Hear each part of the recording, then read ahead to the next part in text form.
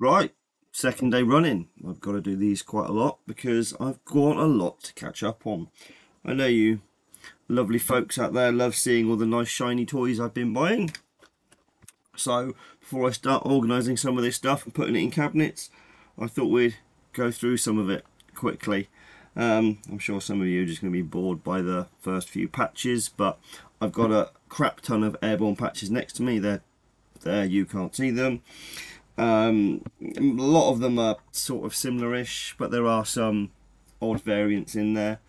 They're a complete pile of mixed up nonsense, so I can't even go through all the garrison cap badges. There's just absolutely tons of stuff on top of each other.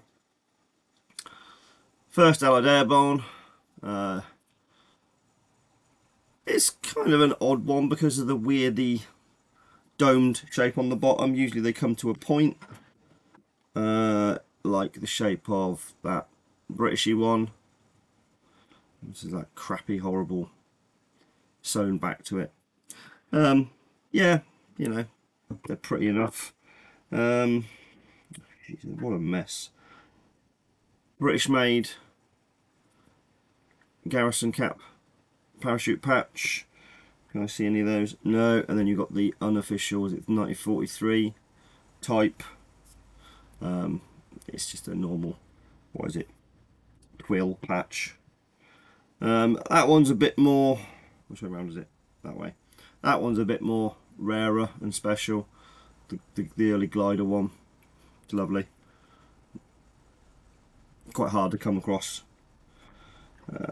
Yeah, and again, slightly different variant with the big thick border. It's slightly bigger, and then a smaller one on twill, and the reverse almost looks identical to the front. Felt artillery one, wheel artillery one, and then you've got a British made one with the with the cheesecloth backing. You know, you can pause this if you want to look at them in any more sort of detail. Is that each way? Yeah, there we go. I even picked them up as a pair. So it, oh my god, I can't put my hands together. The glider, or combined, you know, paraglide, whatever you want to call it, which is who's I talking to? Holloway, I think, Andy Holloway. That the 82nd had those on the Normandy jump, and the 101st didn't, and I got completely confused and thought he was talking about those. So that was an interesting conversation where we were both talking about two completely different things. And you've got the normal type of the airborne patch, and then there's a felt sort of fronted one. Again, the reverse is the same. It's just very silky and soft to touch. Not that I go on stroking patches much. Artillery glider, cheesy cloth back, and then the artillery combined one. It's a twill one. Twill, great word. And then the more a bit of an unusual one. And again, all these feature in that book by, well, I forgot his name. Is it Kevin? Kevin Della something. I can't pronounce his name because I'm English and we only speak one language. And everything else we try and say is generally bastardized. And another one of those. Again, these are all slightly different. But Kevin's book is great for that because there are so many variants. Another one really flimsy. And cheesecloth back. But it's so actually, hold it to the light, you can see light through it. It's that sort of thin gold. Oh no, there's still more parachute cap patches. Again, unfortunately, Gap have vanished from the market for good reproductions. So I hope whatever he's doing, he's all well and good. I did like Stefano, nice guy to chat with. I'm not sure why he's left the market. Yeah, again, that's the unusual. I think it's 1943, sort of unofficial ones. Yeah, no idea what Stefan's up to. Hope he's okay. And then a tiny. I mean, in comparison, if I pick up that one, it really is diddly. Um,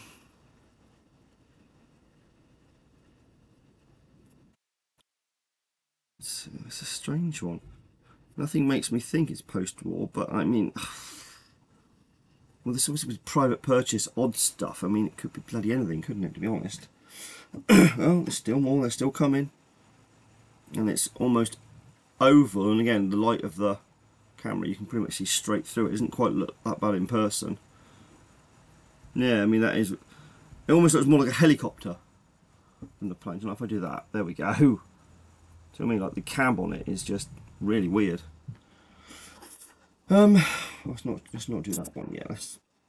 Oh yeah, an 82nd, the black back type, which I think is supposed to be British. I don't know. And then just a normal one. You see where the airborne tab has been just sliced off. You know, why not? And a really tatty old 11th airborne that's been hacked off of something. There's original thread on it still. A 13th. It's just a normal back. It's not anything special. British made 101st airborne tab. Yeah, there's a couple of those kicking around. Is that another one? Yeah, there's another one. Not sure I didn't show you the back of the other one, did I? Yeah, they're not very exciting. And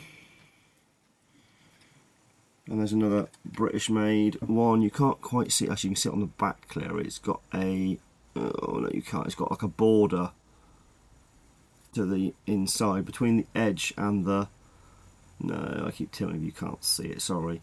There's a thin sort of rope border just above the letters. Where do we go? Oh yeah, there's there's just more and more airborne tabs. You know, there's all slight variants, slightly thicker letters, slightly thinner letters, slightly different angles, more spaces. The O's more round. You know, there's quite a few variants to these, as you've probably seen from the Bando listings. I called him by his only his surname.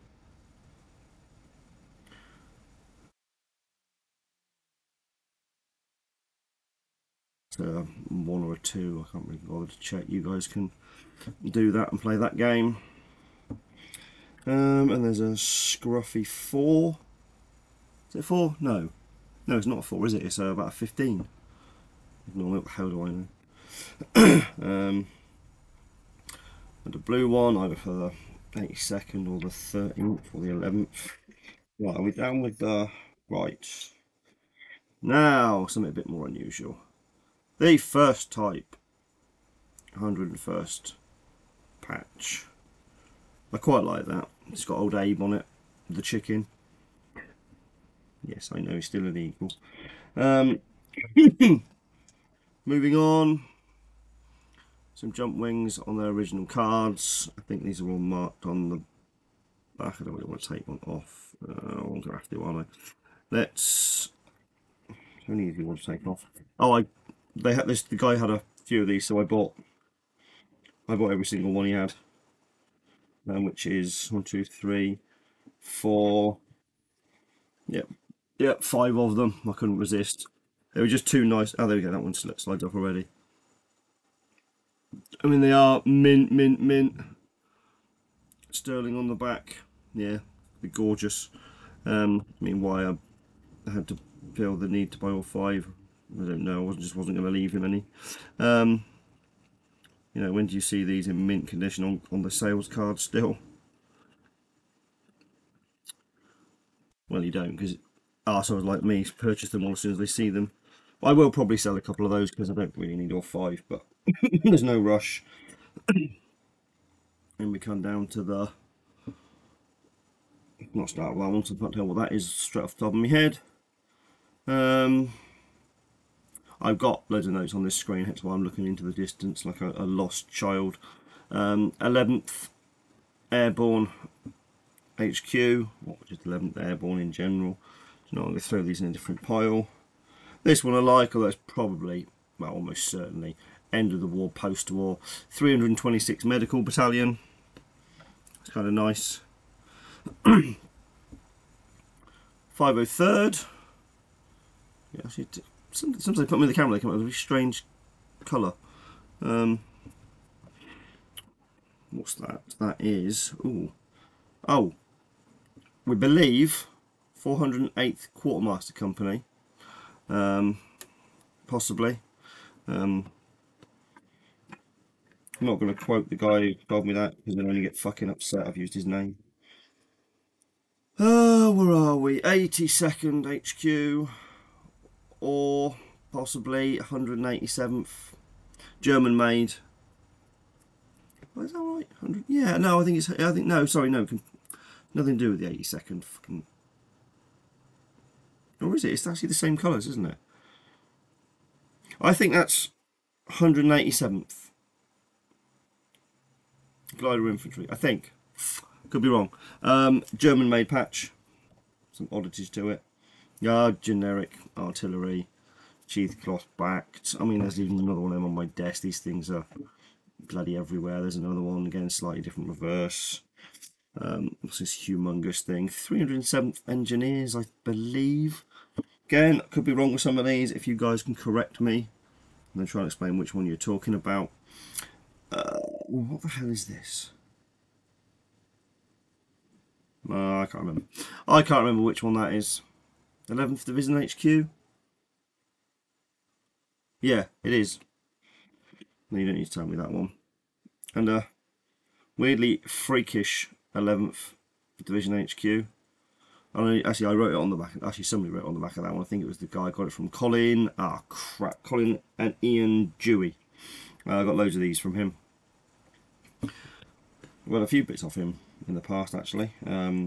Compasses and oddities. What's that? That's not a 508th.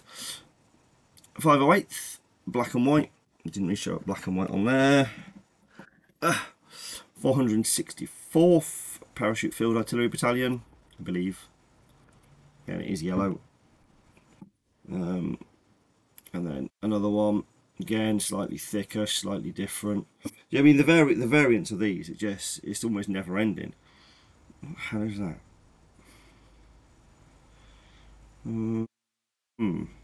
I think that is 188th, which is glider infantry, I think. Yeah, I'm pretty sure it's. Oh, no, it doesn't sound the pack. Typical. And there's that one. When you get these dark blue and light blue, people seem to mistake them with the 502, and I can never, despite doing 502, remember which is which way round. And even looking at my sheet with loads of them drawn on, I wouldn't like to. No, it's definitely not 502. I'm not going to commit to what that is. It's a thing. 503rd or 307th. 307th Airborne Engineers, possibly. Oh God, what's this? I think that's 188th. It could be 188th. No, but it's parachute. No, I don't think it is that. It could be. I don't know, because it's got a parachute and 188th is glider. Who knows? 82nd Airborne or 187th. Again, I get those confused because they're so similar. 511th Signals. I quite like that one. It's just, you know, you don't see. And well, all these I've been finding, that's the only one I've ever seen of them. 541st Parachute Infantry Regiment. It's quite stiff. I don't think it's US made. It's odd. A bit like its owner. And again, it looks very similar to the 541st, but the 507th also used similar ones to that. Yeah, your guess. I'll let you pretend you know. 101st Airborne HQ. Again, you see the holes where things have been punched through them in the past. 11th Airborne HQ again. I've picked up a few of those just because they keep on coming up. A nice strange looking one. One that's not regular, you know, apart from the 18th, not 18th, apart from the 326, you know, which is that cross, and the 506, which is the almost like the French flag. It's unusual to have any diagonal lines at all. Sorry, that's 18th core, which is, you know, the one with the dragon on the square and the blue patch. From that terrible description, if you know what I'm talking about, I will be amazed. Again, could be 507th, could be 541st. Could be 327th glider infantry. A lot of them use the same colours, just so we have no idea what they are. I've got loads of like sticky bits of paper that were stuck on those that are now separated. 127th Engineers. I'm sure that's post-war. Guys have been stuck in an album at some point. Pair of cloth wings which are sewn on a jacket, but they're actual post-war ones. Because if you open them up, you can see where he was awarded. The one with the stars at the master one. I don't know. Don't do post-war stuff. And he's obviously wasn't qualified for it or whatever. We didn't like it, so he's folded it over and sewn it on like that. Of course, we'll never know the real reason. Another one that came off a uniform. It's almost like it's been ironed and stuck flat.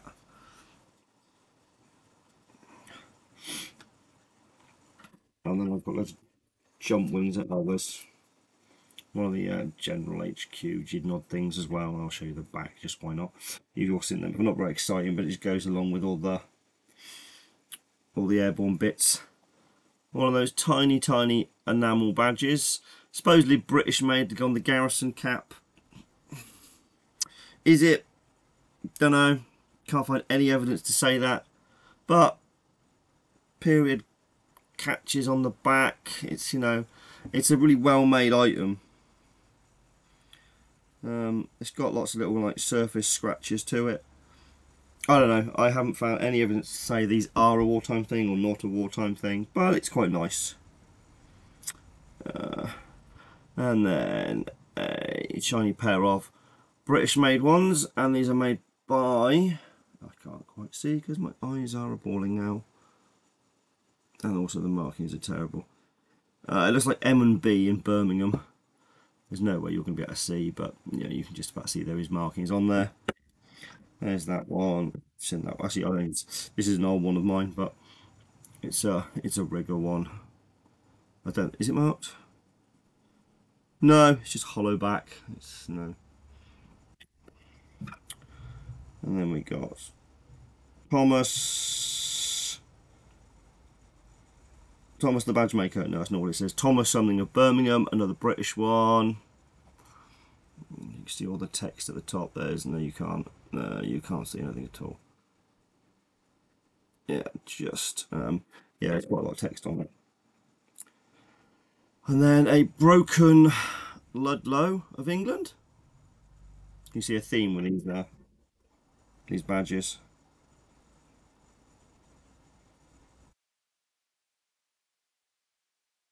God, you know, my eyes are getting terrible.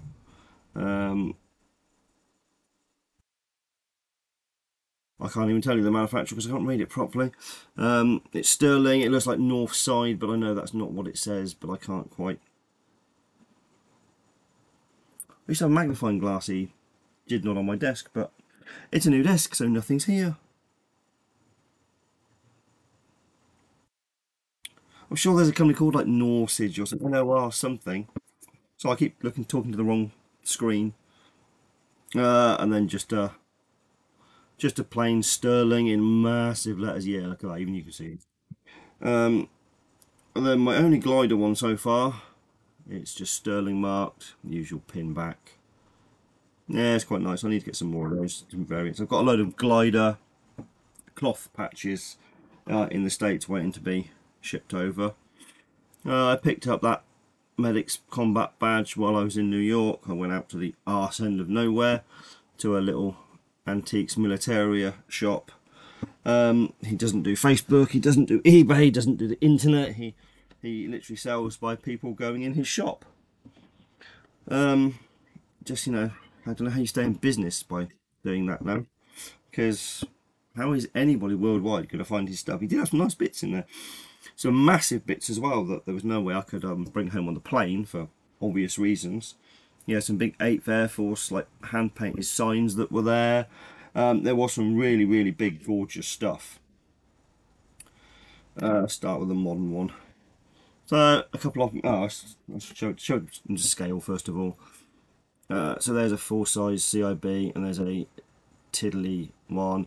It's a post-war one, S21, and then you've got another post-war S21, but it's silver filled, and then a nice diddly wartime one. If you see the difference, the rifle stuck on the top, it's just made in a different way. I mean, I say it's made in a different way. It's just the fact that the rifle is bolted on the top. You can, yeah, you see the way the rifle's stuck on that one, and that's just flat. Yeah, full size CIB, nothing special. Sterling marked, and then I got one in the cellophane still. I mean, the cellophane is literally just falling apart, but it can stay in there. And he came with a matching brother, again sterling, slightly different marked. If I could be bothered to lean over there, I could have told you who made it. There's that book by I can't remember his name, so let's quickly see if I can spot it. Of course, if you need something, you can't see anything at all. Oh, now I'm going to have to find it, or it's going to drive me mad. No, I can't see it. Shit. Anyway, there's some guy wrote a book on them. It's shit hot. If you've got any interest in CIBs, grab a copy. It goes through all the manufacturers, all the different types. The fact that it goes up to like 8 different grades. Ah, that's it there. That's the one. That one there. God, I really need to put a light above me. Actually, if I do, hold on. Why have I not opened the blinds? Oh look, light. Amazing. What's his name? Michael F. Tucker. Any interest in CIBs, get a copy. It is really good, and then it starts you wanting to buy loads of CIBs, including cloth ones on tan. I don't know if that's, I think that might be a repro, but I'm not sure because it's got a few moth nips in it, and there's a nice German. Oh God, yeah, you can see that. I'll put it like that. There we go. It's a German-made one on Bevo. It is really dark. It is not just the camera as well. Yeah, I need to get. Oh, actually, where's my ring light? It's probably still in Stansted. And then let's put those in that pile. Now, yes, it's a set of jump wings or paratroopers qualification badge or whatever you actually the correct name is. I'll turn it round. Now, it's plastic. Some people have said it's Australian made, even the blue clasps are the early ones. I mean, yeah, the pins are metal, but they've been attached into the plastic. It just, I mean, it's like holding air. There's just nothing there at all. Sorry, camera, not camera, camera, not camera. If anybody knows for sure, please let me know. If you've got any documentation, any photographs or anything that actually says it is definitely, not just guesswork, please, because, you know, or not what your friend Bob has told you. Why's my background just disappeared? That your friend Bob at Reenacting has told you, because his friend Fred told him, because, you know, that sort of shit just gets passed down over time, and we've all heard the same old stories over and over again, like the loops in the musette bag, which are used for holding everything from tent pegs to TNT. And I don't know what a tent peg is, by the way, if you heard that. How long are we on? Because I feel that this is dragging on. I can't even see the timer now. Ah, look, 24 minutes, bloody hell. Well, there's only a couple more bits down here. Yeah, it's quite a lot. I got a whole pile of original new stock. Oh, which ones are they? They're not presidential unit citations, are they? the prior version to that. Oh, there we go. This little cellophane wrapper is just about open, so they are proper mint. I got 10 of those, and again, I got 10 because they were a real good price. All brand new, sparkly, shiny. Whether I keep all 10, you know, who knows? I mean, look, it's just you don't see them that often. Well, I think the guy had boxes and boxes of them. Once they're gone, they're gone. And then I got... Actually, I'll save those for another video because they go with something. Right, I'm going to cut this short, or it's just going to drag on and on and on and on and on. I hope you enjoyed some of the lovely little things that are in that pile of stuff. I can then ship those into a cabinet out of the way. I might do another one later because I've got so much to get through. All those video links you guys have been sending me I need to get through, and also need to film the office as well as everything else I said about yesterday. I will be back lots and you'll be sick of me. Then again, it's easy. Don't fucking watch this shit. Right, laters all with the damn stop button there.